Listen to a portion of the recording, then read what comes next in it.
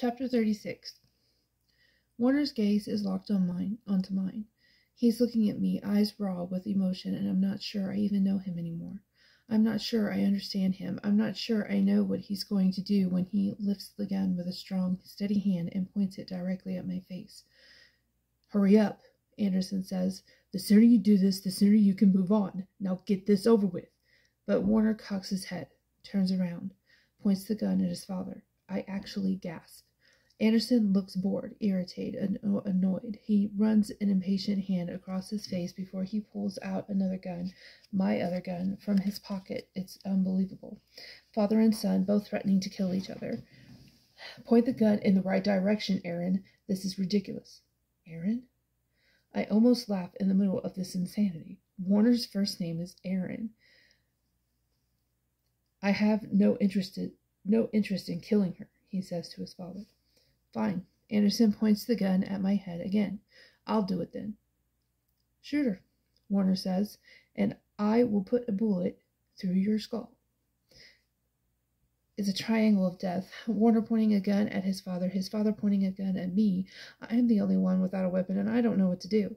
If I move, I'm going to die. If I don't move, I'm going to die. Anderson is smiling. "How charming," he says. He's wearing an easy, lazy grin, his grip on the gun in his hand so deceptively casual. "What is it? Does she make you feel brave, boy?" A pause. "Does she make you feel strong?" Warner says nothing. "Does she make you wish you could be a better man?" "Has she filled your head with dreams about your future?" "You have lost your mind," he says, "over a stupid child who's too much of a coward to defend herself even with the barrel of a gun pointed straight at her face. This," he says, pointing the gun harder in my direction, "is the silly little girl you've fallen in love with." I don't know why I'm surprised. A new tightness in his breathing, a new tightness in his grip around the gun in his hand. These are the only signs that Warner is even remotely affected by his father's words. "How many times?" Anderson asks. "Have you threatened to kill me? How many times have I woken up in the middle of the night to find you, even as a little boy, trying to shoot me in my sleep?" He cocks his head. 10 times? Maybe 15? I have to admit, I've lost count. He stares at Warner, smiles again. "And how many times," he says, his voice so much louder now, "were you able to go through with it? How many times did you succeed? How many times," he says, "did you burst into tears apologizing, clinging to me like some demented—" "Shut your mouth," Warner says, his voice... Oh, it was supposed to be low. It was supposed to be a low tone. I apologize. So even, his frame so still, it's terrifying. "You are weak." Anderson spits, disgusted.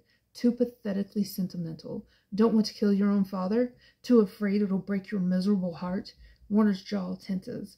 "Shoot me," Anderson says, his eyes dancing bright with amusement.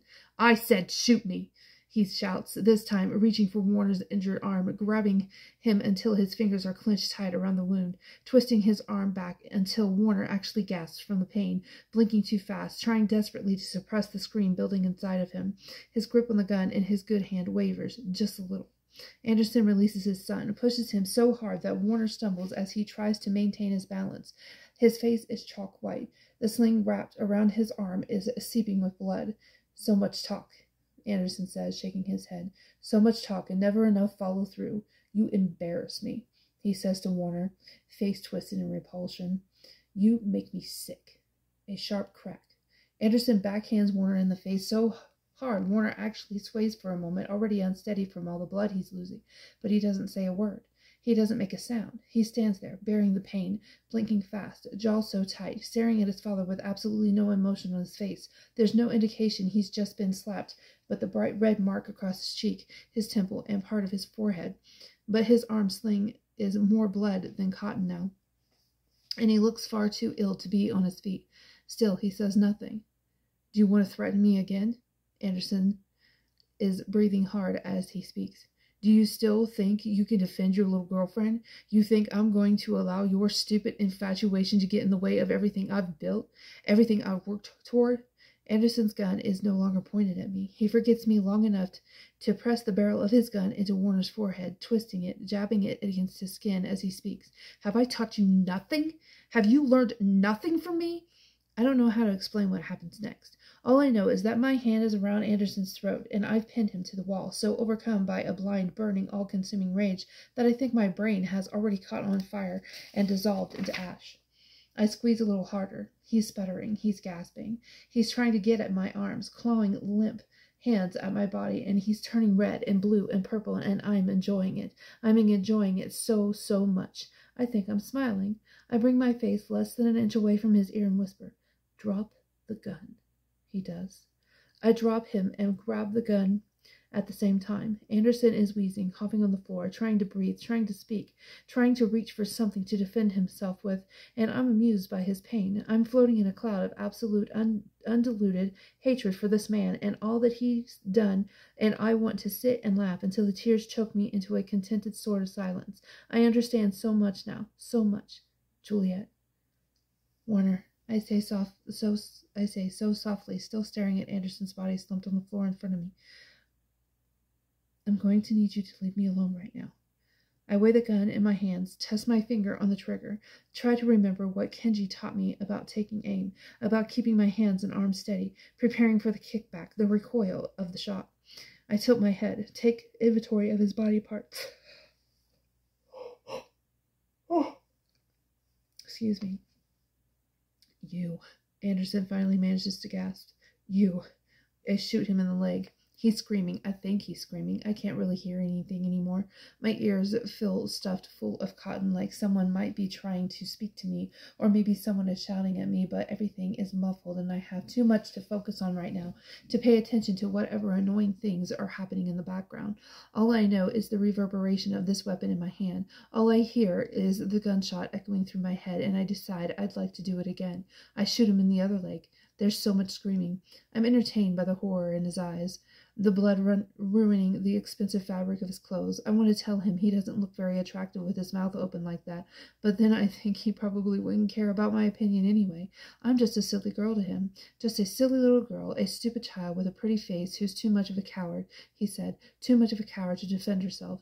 And oh, wouldn't he like to keep me? Wouldn't he like to keep me as his little pet? And I realized no, I shouldn't bother sharing my thoughts with him. There's no point wasting words on someone who's about to die. I take aim at his chest, try to remember where the heart is. Not quite to the left, not quite in the center, just there. Perfect. Chapter 37. I am a thief. I stole this notebook and this pen from one of the doctors, from one of his lab coats, when he wasn't looking, and I shoved them both down my pants. This was just before he ordered those men to come and get me. The ones in the strange suits with the thick gloves and the gas masks with the foggy plastic windows hiding their eyes. They were aliens, I remember thinking. I remember thinking they must have been aliens because they couldn't have been human. The ones who handcuffed my hands behind my back, the ones who strapped me to my seat. They stuck tasers to my skin over and over for no reason other than to hear me scream, but I wouldn't. I whimpered, but I never said a word. I felt the tears streak down my cheeks, but I wasn't crying.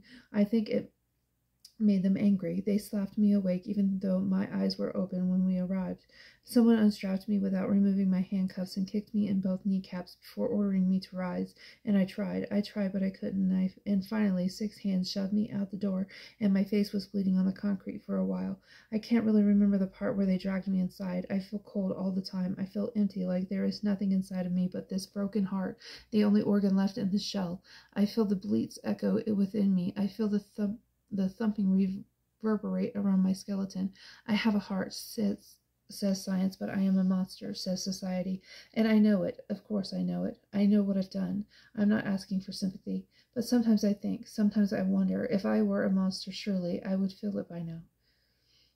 I would feel angry and vicious and vengeful. I'd know blind rage and bloodlust and a need for vindication. Instead, I feel an abyss within me that's so deep, so dark, I can't see within it. I can't see what it holds. I do not know what I am or what might happen to me. I do not know what I might do again. Chapter 38. An explosion, the sound of glass shattering. Someone yanks me back just as I pull the trigger, and the bullet hits the window behind Anderson's head. I'm spun around. Kenji is shaking me so hard. I feel my head jerk back and forth, and he's screaming at me, telling me we have to go, that I need to drop the gun. He's breathing hard, and he's saying, I'm going to need you to walk away, okay? Juliet, can you understand me? I need you to back off right now. You're going to be okay. You're going to be all right. You're going to be fine. You just have to No, Kenji. I'm trying to stop him from pulling me away, trying to keep my feet planted where they are because he doesn't understand. He needs to understand. I have to kill him. I have to make sure he dies. I'm telling him. I just need you to give me another second. No, he says. Not yet. Not right now. And he's looking at me like he's about to break, like he's seen something in my face that he wishes he'd never seen. And he says, we can't kill him yet. It's too soon, okay? But it's not okay, and I don't understand what's happening, but Kenji is reaching for my hand. He's prying the gun out of my fingers I didn't realize were wrapped so tightly around the handle, and I'm blinking. I feel confused and disappointed. I look down at my hands, at my suit, and I can't understand for a moment where all the blood came from. I glance at Anderson. His eyes are rolled back in his head. Kenji is checking his pulse, looks at me and says, I think he fainted. And my body has begun to shake so violently I can hardly stand. What have I done? I back away, needing to find a wall to cling to, something solid to hold onto, and Kenji catches me. He's holding me so tightly with one arm and cradling my head with his other hand, and I feel like I might want to cry, but for some reason I can't. I can't do anything but endure these tremors rocking the length of my entire frame. We have to go, Kenji says to me, stroking my hair in a show of tenderness I know is rare for him. I close my eyes against his shoulder, wanting to draw strength from his warmth. Are you going to be okay? He asked me. I need you to walk with me, all right? We'll have to run, too. Warner, I gasped, ripping out of Kenji's embrace, eyes wild. Where's... He's unconscious, a heap on the floor. Arms bound behind his back, an empty syringe tossed on the carpet beside him. I took care of Warner, Kenji says. Suddenly everything is slamming into me all at the same time. All the reasons why we were supposed to be here, what we were trying to accomplish in the first place, the reality of what I've done and what I was about to do. Kenji, I'm gasping. Kenji, where's Adam? What happened? Where are the hostages? Is everyone okay? Adam is fine, he reassures me. We slipped in the back door and found Ian and Emery. He looks toward the kitchen area. They're in pretty bad shape, but Adam's hauling them out, trying to get them to wake up. What about the others? Brendan and Winston? Kenji shakes his head. I have no idea, but I have a feeling we'll be able to get them back. How? Kenji nods at Warner. We're going to take this kid hostage. What? It's our best bet, he says to me. Another trade. A real one this time. Besides, it'll be fine. You take away his guns and this golden boy is harmless. He walks toward Warner's unmoving figure, nudges him with the toe of his boot before hauling him up. Flipping Warner's body over his shoulder, I can't help but notice that Warner's injured arm is now completely soaked through with blood. Come on, Kenji says to me, not unkindly, eyes assessing my frame like he's not sure if I'm stable yet. Let's get out of here. It's insanity out there, and we don't have much time before they move into the street. What? I'm blinking too fast. What do you mean? Kenji looks at me, disbelief written across his features. The war, Princess. They're all fighting to the death out there. But Anderson never made the call. He said they were waiting for a word from him. No, Kenji says. Anderson didn't make the call. Castle did. Oh, God. Juliet! Adam is rushing into the house, whipping around to find my face until I run forward and he catches me in his arms without thinking, without remembering that we don't do this anymore, that we're not together anymore, that he shouldn't be touching me at all. You're okay. You're okay. Let's go, Kenji barks for the final time. I know this is an emotional moment or whatever, but we have to get our asses the hell out of here. I swear, Kent. But Kenji stops.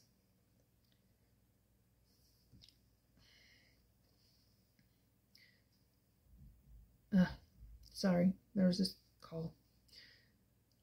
Where was I? His eyes drop. Adam is on his knees, a look of fear and pain and horror and anger and terror etched into every line on his face, and I'm trying to shake him. I'm trying to get him to tell me what's wrong, and he can't move. He's frozen on the ground, his eyes glued to Anderson's body, his hands reaching out to touch the hair that was so perfectly set almost a moment ago, and I'm begging him to speak to me, begging him to tell me what happened, and it's like the world shifts in his eyes, like nothing will ever be right in this world, and nothing can ever be good again, and he parts his lips. He tries to speak. My father, he says. This man is my father. Whoa. Chapter 39. Shit. Kenji presses his eyes shut like he can't believe this is happening. Shit, shit, shit. He shifts Warner against his shoulders, wavers between being sensitive and being a soldier, and says, Adam, man, I'm sorry, but we really have to get out of here. Adam gets up, blinking back what I can only imagine are 1,000 thoughts, memories, worries, hypotheses. And I call his name, but it's like he can't even hear it. He's confused, disoriented, and I'm wondering how this man could possibly be his father when Adam told me his dad was dead. Now is not the time for these conversations. Something explodes in the distance, and the impact rattles the ground, the windows, the doors of this house, and Adam seems to snap back to reality. He jumps forward, grabs my arm, and we're bolting out the door. Kenji is in the lead, somehow managing to run despite the weight of Warner's body, limp, hanging over his shoulder, and he's shouting at us to stay close behind. I'm spinning, analyzing the chaos around us. The sounds of gunshots are too close, too close, too close. Where are Ian and Emery? I ask Adam, did you get them out? A couple of our guys were fighting not too far from here and managed to commandeer one of the tanks. I got them to carry those two back to point, he tells me, shouting so I can hear him. It was the safest transport possible. I'm nodding, gasping for air as we fly through the streets, and I'm trying to focus on the sounds around us, trying to figure out who's winning, trying to figure out if our numbers have been decimated. We round the corner. You'd think it'd be a massacre. 50 of our people are fighting against 500 of Anderson's soldiers, who are unloading round after round, shooting at anything that could possibly be a target.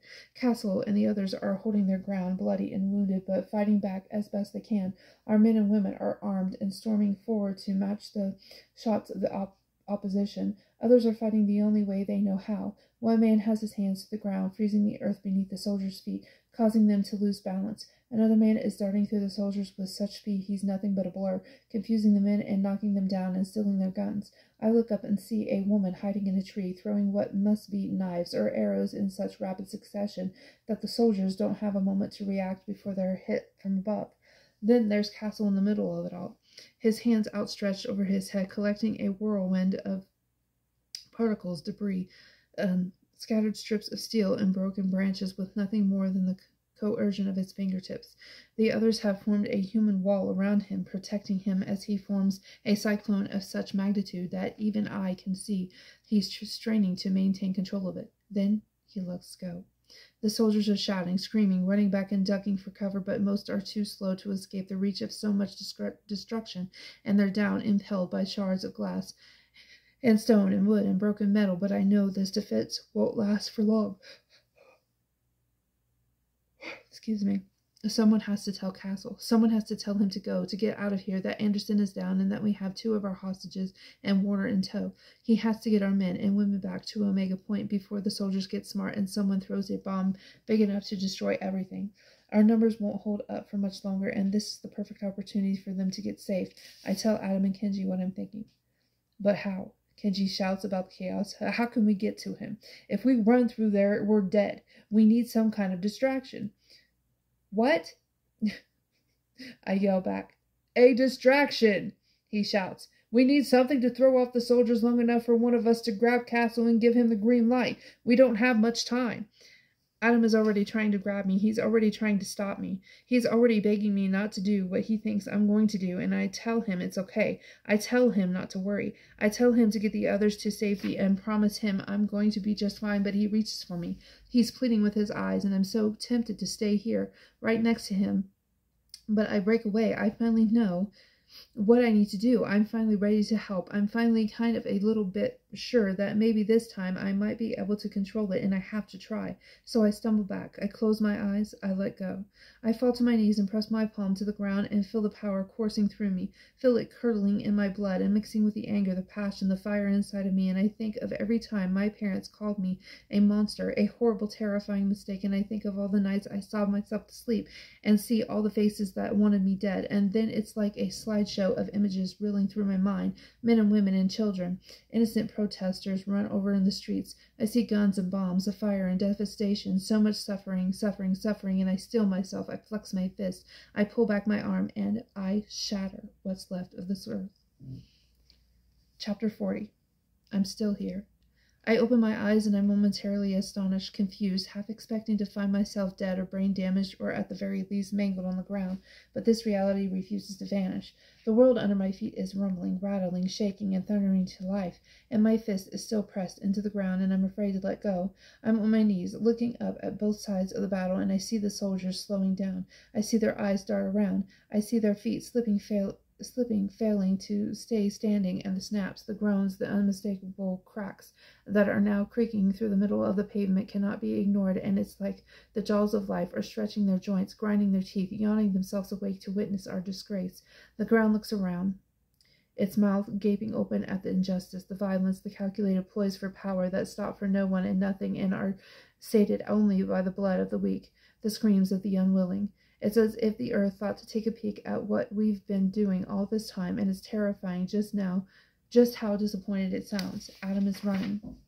He is dashing through a crowd, still gasping for air, and an explanation for the earthquake under their feet, and he tackles Castle. He pins him down.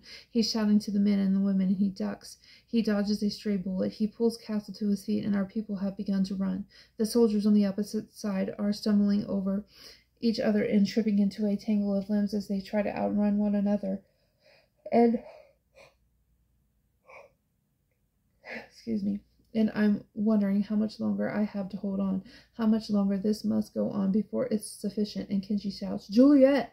And I spin around just in time to hear him tell me to let go. So I do. The wind, the trees, the fallen leaves all slip and slide back into place with one giant inhalation, and everything stops, and for a moment I can't remember what it's like to live in a world that isn't falling apart. Kenji yanks me up by the arm, and we're running. We're the last of our group to leave, and he's asking me if I'm okay, and I'm wondering how he's still carrying Warner. I'm thinking Kenji must be a hell of a lot stronger than he looks, and I'm thinking I'm too hard on him sometimes. I'm thinking I don't give him enough credit.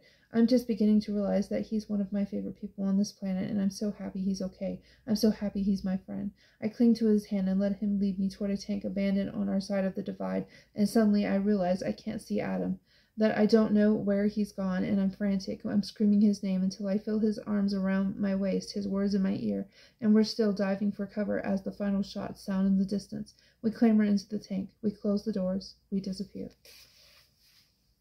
Chapter 41. Warner's head is in my lap. His face is smooth and calm and peaceful in a way I've never seen it, and I almost reach out to stroke his hair before I remember exactly how awkward this actually is. I look to my right. Warner's legs are resting on Adam's knees, and he looks just as uncomfortable as I am. Hang tight, guys, Kenji says, still driving the tank toward Omega Point. I know this is about a million different kinds of weird, but I didn't exactly have enough time to think of a better plan. He glances at the three of us, but no one says a word until,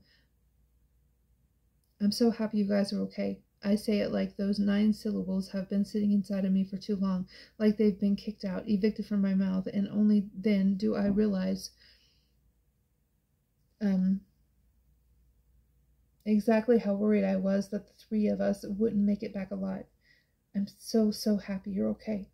Deep, solemn, steady breathing all around. "How are you feeling?" Adam asked me. "Your arm, you're all right?"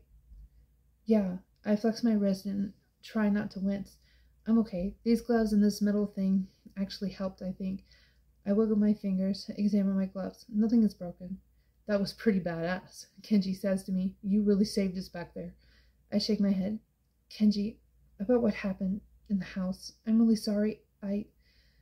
Hey, how about let's not talk about that right now?" "What's going on?" Adam asks, alert. "What happened?" "Nothing," Kenji says quickly. Adam ignores him, looks at me. "What happened? Are you all right?" I struggle to speak. "What happened with Warner's Kenji swears very loudly. My mouth freezes mid-movement. My cheeks burn as I realize what I've said. As I remember what Adam said just before we ran from that house, he's suddenly pale, pressing his lips together and looking away out the tiny window of his tank. "Listen, we don't have to talk about that, okay? In fact, I think I might rather not talk about that, because that shit is just too weird for me to... I don't know how it's even possible." Adam whispers. He's blinking, staring straight ahead, now blinking and blinking and blinking, and I keep thinking I must be dreaming, he says, that I'm just hallucinating this whole thing. But then He drops his head in his hands, laughs a harsh laugh. That is one face I will never forget. Didn't you ever meet the Supreme Commander? I dare to ask. Or even see a picture of him? Isn't that something you'd see in the army? Adam shakes his head. Kenji speaks. His whole kick was always being, like, invisible. He got some sick thrill out of being this unseen power. Fear of the unknown? Something like that, yeah. I heard he didn't want his pictures anywhere, didn't make any public speeches either, because he thought if people could put a face on him, it would make him vulnerable, human, and he always got his thrills from scaring the shit out of everyone, being the ultimate power, the ultimate threat. Like, how can you fight something if you can't even see it, can't even find it? That's why it's such a big deal for him to be here, I realize out loud, pretty much. But you thought your dad was dead, I say to Adam. I thought you said he was dead. Just so you guys know, Kenji interjects, I'm still voting for the we don't have to talk about this option, just so you know. Just putting that out there. I thought he was, Adam says, still not looking at me. That's what they told me. Who did? Kenji asks, catches himself, winces. Shit. Fine. I'm curious.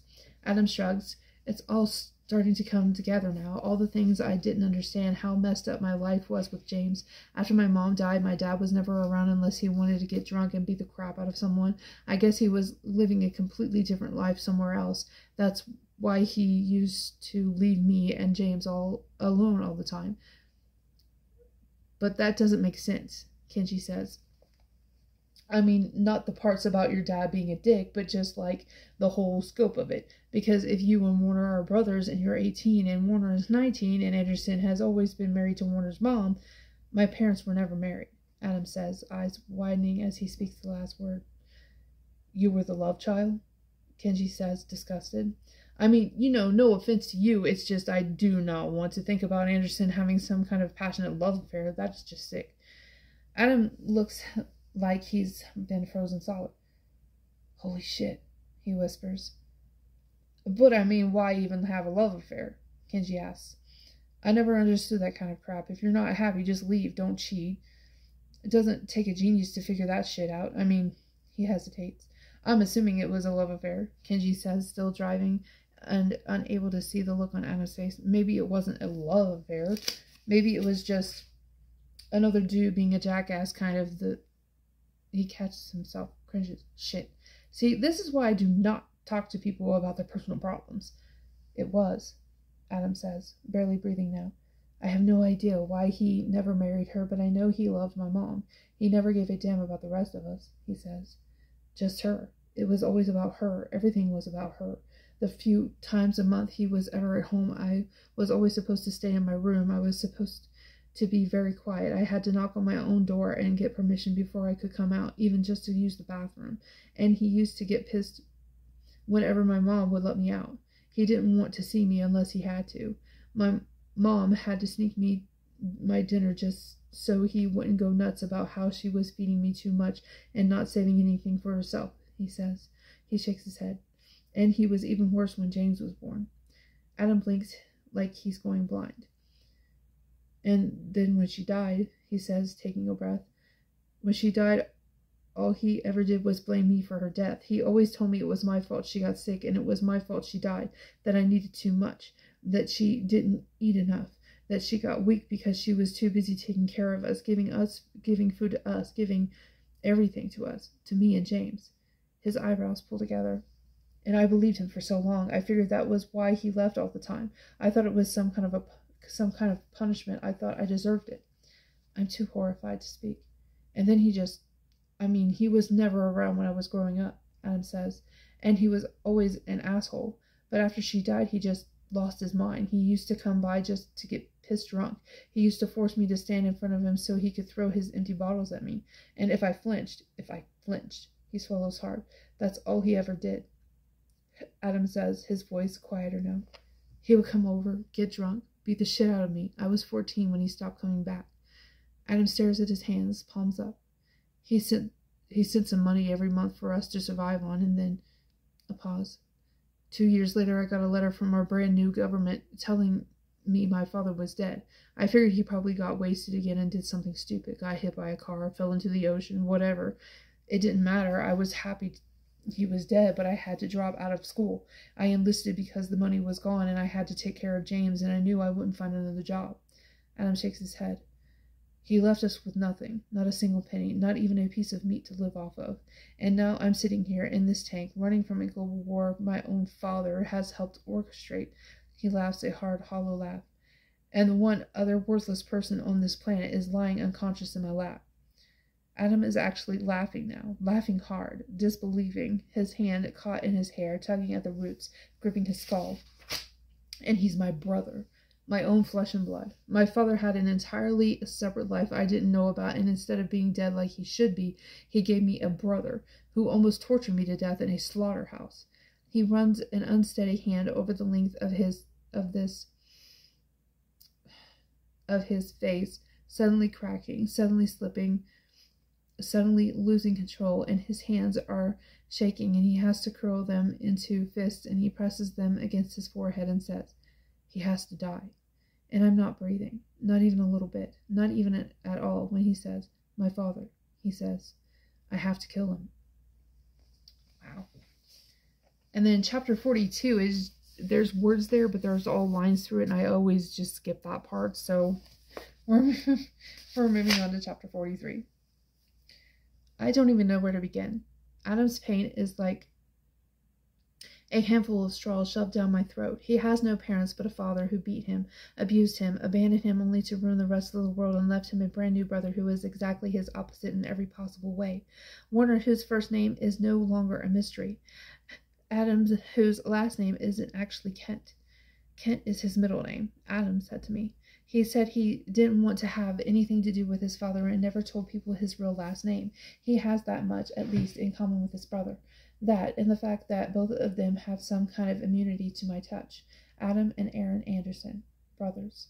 I'm sitting in my room, sitting in the dark, struggling to reconcile Adam with his new sibling who is really nothing more than a boy, a child who hates his father, and as a result, a child who made a series of very unfortunate decisions in life. Two brothers, two very different sets of choices, two very different lives. Castle came to me this morning, now that all the injured have been set up in the medical wing and the insanity has subsided. He came to me and he said, "Miss Ferrars, you were very brave yesterday. I wanted to extend my gratitude to you and thank you for what you did, for showing your support. I don't know that we would have made it out of there without you." I smiled, struggled to swallow the compliment, and assumed he was finished, but then he said, "In fact, I'm so impressed that I'd like to offer you your first official assignment at Omega Point." My first official assignment. "Are you interested?" he asked. I said yes, of course I was interested. I was definitely interested. I was so very, very interested to finally have something to do, something to accomplish, and he smiled and he said, "I'm so happy to hear it, because I can't think of anyone better suited to this particular position than you." I beamed. The sun and the moon and the stars called and said, "Turn down the beaming, please, because you're making it hard for us to see." And I didn't listen. I just kept on beaming. And then I asked Castle for the details of my official assignment, the one perfectly suited to me, and he said, "I'd like you to be in charge of maintaining and interrogating our new visitor." And I stopped beaming. I stared at Castle. "I will, of course, be overseeing the entire process," Castle continued.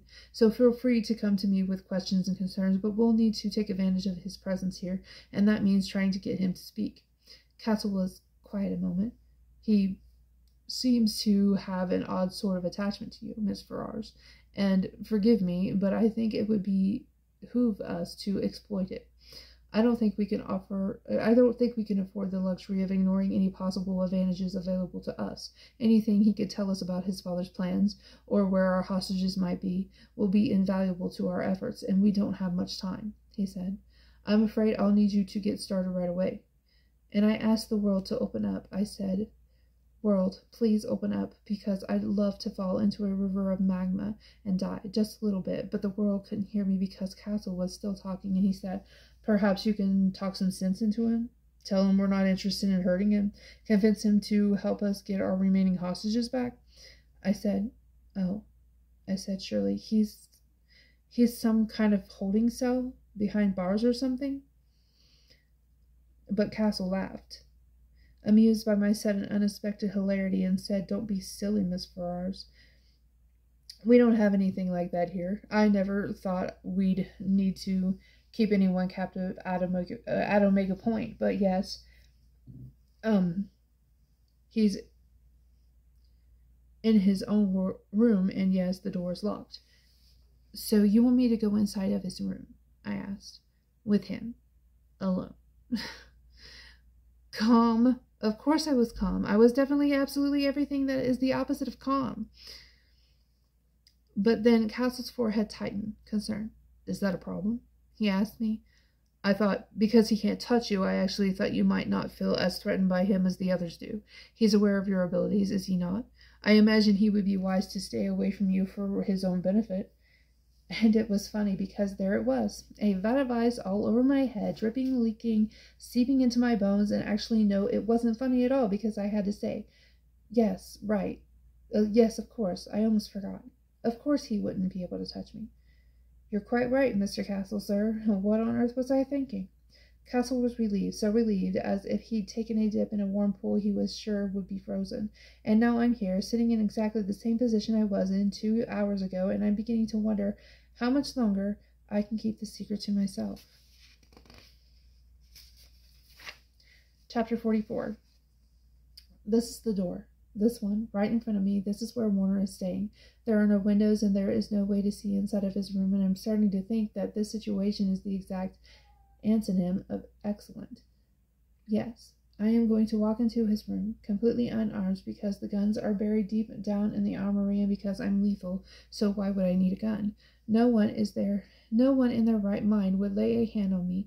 No one but Warner, of course, whose half-crazed attempt at stopping me from escaping out of my window resulted in his discovery that he can touch me without harming himself. And I said a word of this to exactly no one. I really thought that perhaps I'd imagined it, just until Warner kissed me and told me he loved me, and then that's when I knew I could no longer pretend this wasn't happening. But it's only been about 4 weeks since that day, and I didn't know how to bring it up. I thought maybe I wouldn't have to bring it up. I really quite desperately didn't want to bring it up. And now the thought of telling anyone, of making it known to Adam, of all people, that the one person he hates most in this world, second only to his own father, is the one other person who can touch me. That Warner has already touched me, that his hands have known the shape of my body, and his lips have known the taste of my mouth. Never mind that it wasn't something I actually wanted. I just can't do it. Not now. Not after everything. So the situation is entirely my own fault, and I have to deal with it. I steel myself and step forward. There are 2 men I've never met before standing guard outside Warner's door. This doesn't mean much, but it gives me a modicum of calm. I nod hello in the guard's direction, and they greet me with such enthusiasm I actually wonder whether they've confused me with someone else. "Thanks so much for coming," one of them says to me, his long, shaggy blonde hair slipping into his eyes. He's been completely insane since he woke up, throwing things around and trying to destroy the walls. He's been threatening to kill all of us. He says you're the only one he wants to talk to, and he's only just calmed down because we told him you were on your way. We had to take out all the furniture. The other guard adds, his brown eyes wide, incredulous. He was breaking everything. He wouldn't even eat the food we gave him. The antonym of excellent. The antonym of excellent. The antonym of excellent. I manage a feeble smile and tell them I'll see what I can do to sedate him. They nod, eager to believe I'm capable of something I know I'm not, and they unlock the door. "Just knock to let us know when you're ready to leave," they tell me. "Call for us and we'll open the door." I'm nodding yes and sure, of course, and trying to ignore the fact that I'm more nervous right now than I was meeting his father. To be alone in a room with Warner, to be alone with him, and to not know what he might do or what he's capable of, and I'm so confused because I don't even know who he is anymore. He's 100 different people. He's the person who forced me to torture a toddler against my will. He's the child so terrorized, so psychologically tormented that he tried to kill his own father in his sleep. He's the boy who shot a defecting soldier in the forehead. The boy who was trained to be a cold, heartless murderer by a man he thought he could trust. I see Warner as a child desperately seeking his dad's approval. I see him as the leader of an entire sector, eager to conquer me, to use me. I see him feeding a stray dog. I see him torturing Adam almost to death. And then I hear him telling me he loves me. Feel him kissing me with such unexpected passion and desperation that I don't know what I'm walking into. I don't know who he'll be this time, which side of himself he'll show me today. And then I think this must be different, because he's in my territory now, and I can always call for help if something goes wrong. He's not going to hurt me, I hope. Chapter 45. I step inside. The door slams shut behind me, but the Warner I find inside this room is not one I recognize at all. He is sitting on the floor, back against the wall, legs outstretched in front of him, feet crossed at the ankles. He's wearing nothing but socks, a simple white t-shirt, and a pair of black slacks. His coat, his shoes, and his fancy shirt are all discarded on the ground. His body is toned and muscular and hardly contained by his undershirt. His hair is a blonde mess, disheveled for what's probably the first time in his life. But he's not looking at me. He doesn't even look up as I take a step closer. He doesn't flinch. I've forgotten how to breathe again. Then, do you have any idea, he says so quietly, how many times I've read this? He lifts his hand, but not his head, and holds up a small, faded rectangle between two fingers. And I'm wondering how it's possible to be punched in the gut by so many fists at the same time. My notebook. He's holding my notebook. Of course he is. I can't believe I'd forgotten. He was the last person to touch my notebook, the last person to see it. He took it from me when he found that I'd hidden it in the pocket of my dress back on base. This was just before I escaped, just before Adam and I jumped out the window and ran away, just before Warner realized he could touch me. And now, to know that he's read my most painful thoughts, my most anguished confessions, the things I wrote while incomplete in utter isolation, certain that I would die in that very cell, so certain no one would ever read the things I wrote down, to know that he's read these desperate whispers of my private mind. I feel absolutely unbearably naked, petrified, so vulnerable.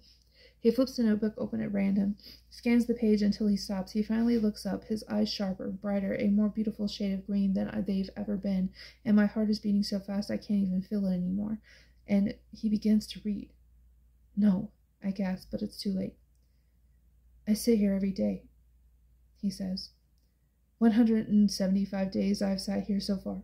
Some days I stand up and stretch and feel these stiff bones, these creaky joints, this trampled spirit cramped inside my being. I roll my shoulders, I blink my eyes, I count the seconds creeping up the walls, the minutes shivering under my skin, the breaths I have to remember to take. Sometimes I allow my mouth to drop open just a little bit.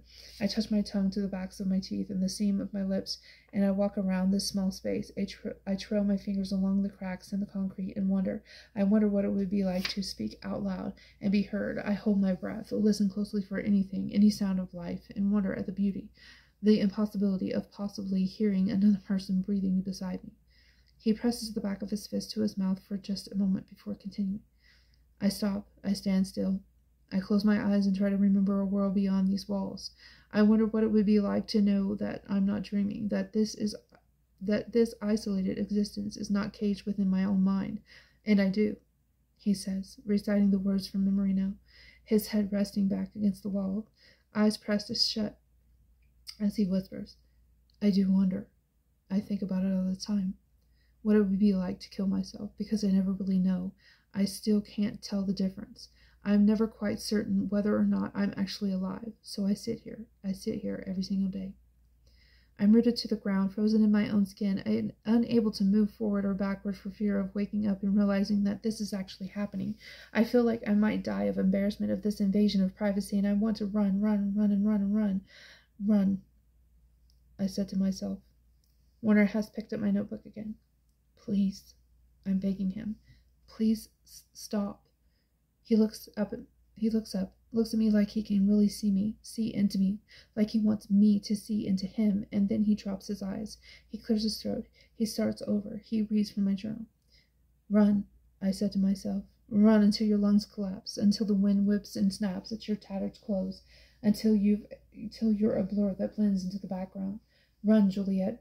Run faster. Run until your bones break and Your shin split and your muscles atrophy, and your heart dies because it was always too big for your chest and it beat too fast for too long. And run.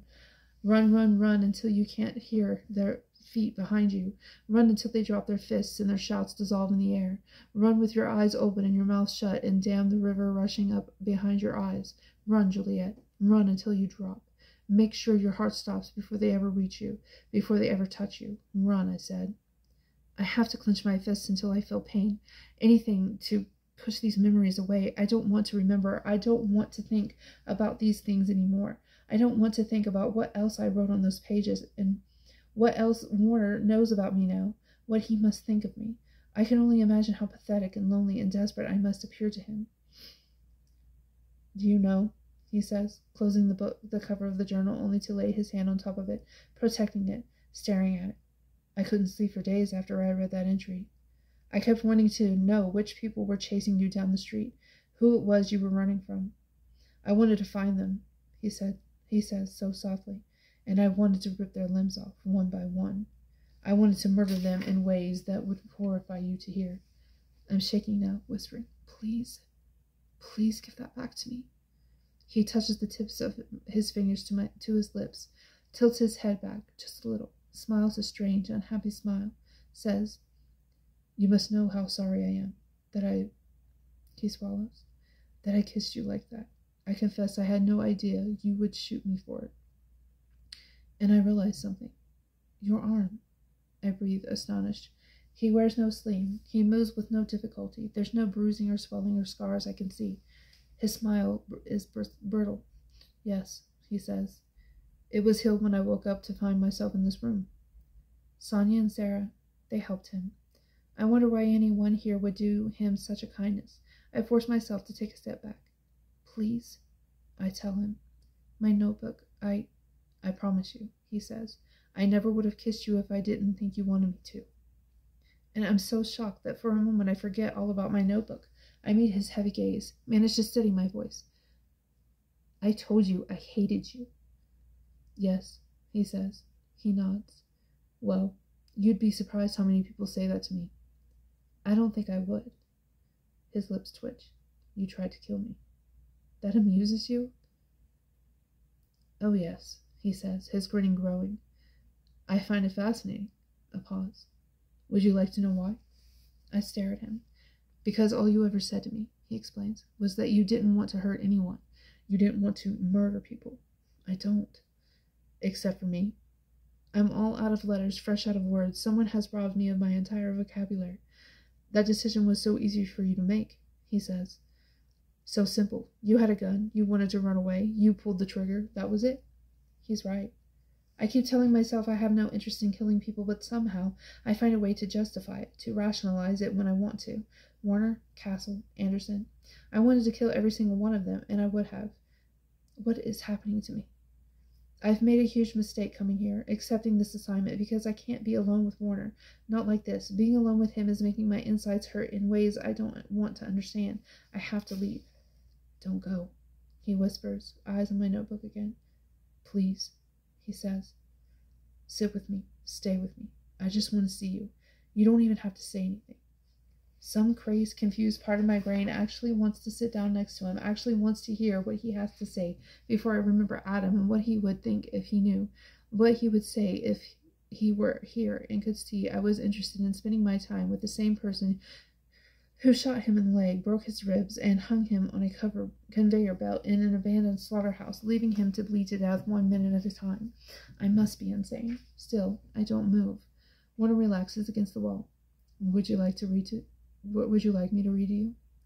I'm shaking my head over and over and over again, whispering, why are you doing this to me? And he looks like he's about to respond before he changes his mind. Looks away, lifts his eyes to the ceiling and smiles just a tiny bit. You know, he says, I could tell the very first day I met you. There was something about you that felt different to me. Something in your eyes that was so tender, raw, like you hadn't yet learned how to hide your heart from the world. He's nodding now, nodding to himself about something, and I can't imagine what it is. Finding this, he says, his voice soft as he pats the cover of my notebook, his eyebrows pull together. It was so extraordinarily painful. He finally looks at me, and he looks like a completely different person, like he's trying to solve a tremendously difficult equation. It was like meeting a friend for the very first time. He takes a deep breath, looks down, whispers, "I'm so tired, love. I'm so very, very tired." "How much time," he says after a moment, "do I have before they kill me?" "Kill you?" He stares at me. I'm startled into speaking. "We're not going to kill you," I tell him. "We have no intention of hurting you. We just want to use you to get back our men. We're holding you hostage." Warner's eyes go wide, his shoulders stiffen. "What?" "We have no reason to kill you," I explain. "We only need to barter with your life."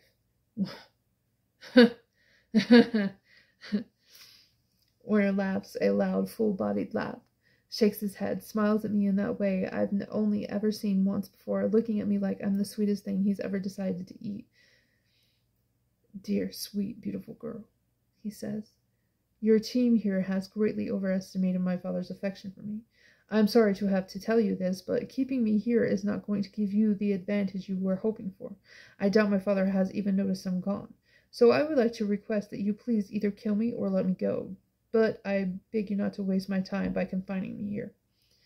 I'm checking my pockets for spare words and sentences, but I'm finding none.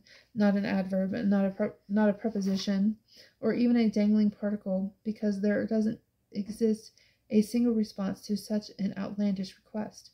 Warner is still smiling at me, shoulders shaking in silent amusement. "But that's not even a viable argument," I tell him. "No one likes to be held hostage." He takes a tight breath, runs a hand through his hair, shrugs. "Your men are wasting their time," he says. "Kidnapping me will never work to your advantage. This much," he says, "I can guarantee." Chapter 46. Time for lunch. Kenji and I are sitting on one side of the table, Adam and James on the other. We've been sitting here for half an hour now, deliberating over my conversation with Warner. I conveniently left other parts about my journal, though I'm starting to wonder if I should have mentioned it. I'm also starting to wonder if I should just come clean about Warner being able to touch me. But every time I look at Adam, I just can't bring myself to do it. I don't even know why Warner can touch me. Maybe Warner is the fluke I thought Adam was. Maybe all of this is some kind of cosmic joke told at my expense. I don't know what to do yet. But somehow the extra details of my conversation with Warner seem too personal, too embarrassing to share. I don't want anyone to know, for example, that Warner told me he loves me.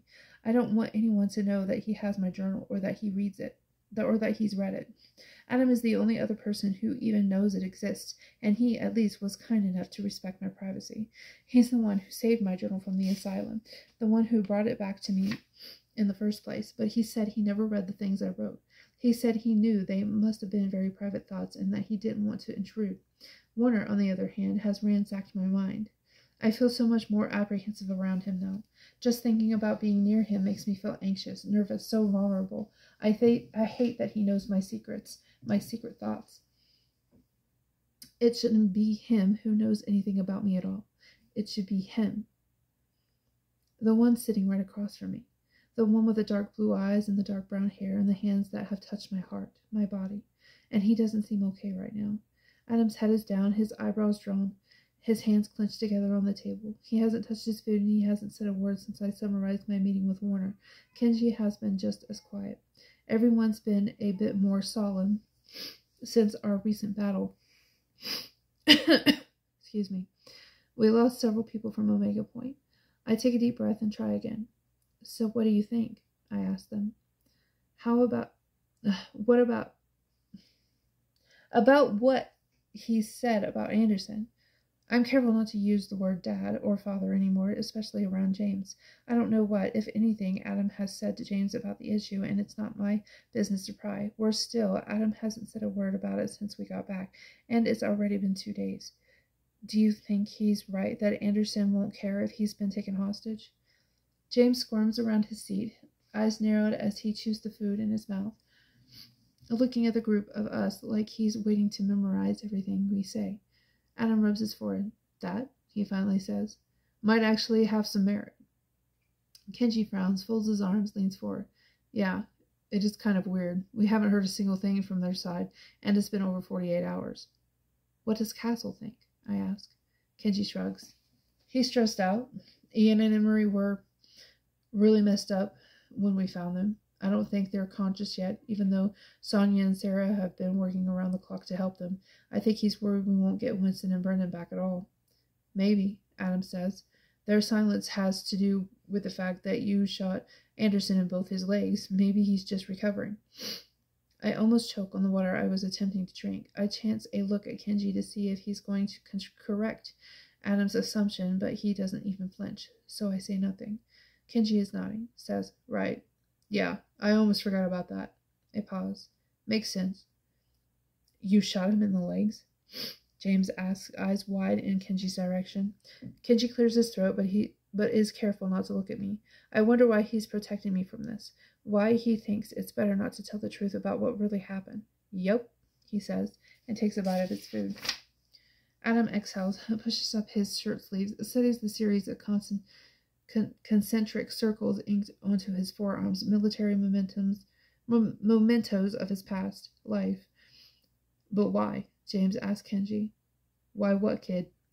Why didn't you kill him? Why just shoot him in the legs? Didn't you say he's the worst? The reason why we have all the problems we have now? Kenji is quiet for a moment. He's gripping his spoon, poking at his food. Finally, he puts the spoon down, motions for James to join him on our side of the table. I slide down to make room. Come here, he says to James, pulling him tight against the right side of his body. James wraps his arms around Kenji's waist, and Kenji drops his hand on James's head, mussing his hair. I had no idea they were so close. I keep forgetting that the three of them are roommates. So, okay, you ready for a little lesson? He says to James. James nods. It's like this. Castle always teaches us that we can't just cut off the head, you know. He hesitates, collects his thoughts. Like, if we just kill the enemy leader, then what? What would happen? World peace? James says. Wrong. It would be mass chaos. Kenji shakes his head, rubs the tip of his nose. And chaos is a hell of a lot harder to fight. Then how do you win? Right, Kenji says. Well, that's the thing. We can only take out the leader of the opposition when we're ready to take over. Only when there's a new leader ready to take the place of the old one. People need someone to rally around, right? And we're not ready. He shrugs. This was supposed to be a fight against Warner. Taking him out wouldn't have been an issue, but to take out Anderson would be asking for absolute anarchy all over the country. And anarchy means there's a chance someone else, someone even worse possibly, could take control before we do. James says something in response, but I don't hear it. Adam is staring at me. He's staring at me and he's not pretending not to.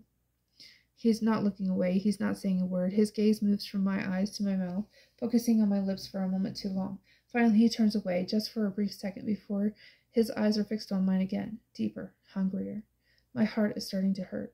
I watch the hard movement in his throat, the rise and fall of his chest, the tense line of his jaw, and the way he's sitting so perfectly still. He doesn't say anything at all. Smart ass. Kenji is chuckling, shaking his head as he reacts to something James just said. You know that's not what I meant. Anyway, we're not ready to deal with that kind of insanity just yet. We take out Anderson when we're ready to take over. That's the only way to do this right. Adam stands abruptly. He pushes away his untouched bowl of food and clears his throat. Looks at Kenji. So that's why you didn't kill him when he was right in front of you. Kenji scratches the back of his head, uncomfortable. Listen, man, if I had any idea, forget it. Adam cuts him off. You did me a favor. What do you mean? Kenji asks. Hey, man, where are you going? But Adam is already walking away.